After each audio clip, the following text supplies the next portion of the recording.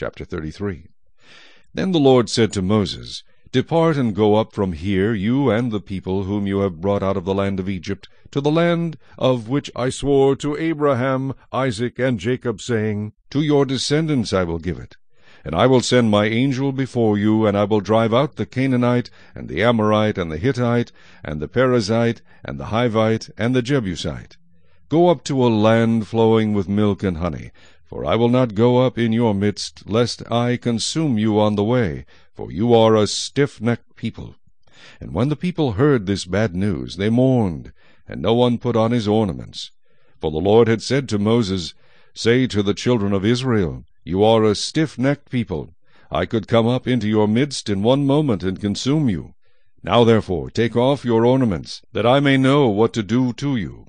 So the children of Israel stripped themselves of their ornaments by Mount Horeb. Moses took his tent and pitched it outside the camp, far from the camp, and called it the tabernacle of meeting.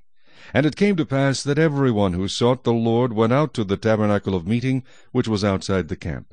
So it was, whenever Moses went out to the tabernacle, that all the people rose, and each man stood at his tent door, and watched Moses until he had gone into the tabernacle.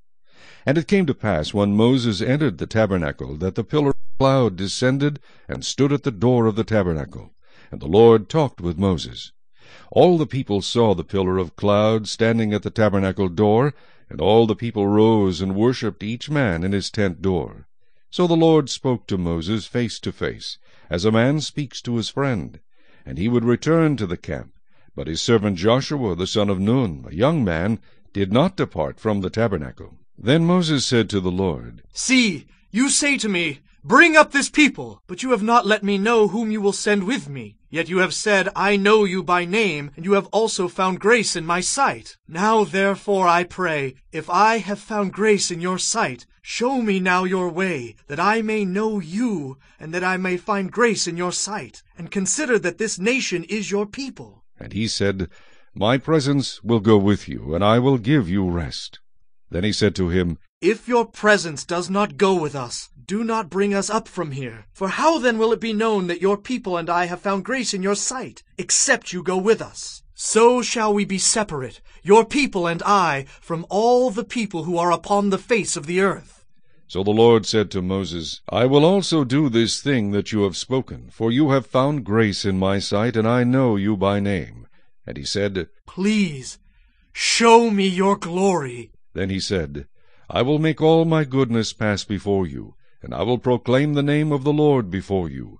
I will be gracious to whom I will be gracious, and I will have compassion on whom I will have compassion. But he said, You cannot see my face, for no man shall see me and live. And the Lord said, Here is a place by me, and you shall stand on the rock. So it shall be, while my glory passes by, that I will put you in the cleft of the rock, and will cover you with my hand while I pass by. Then I will take away my hand, and you shall see my back, but my face shall not be seen.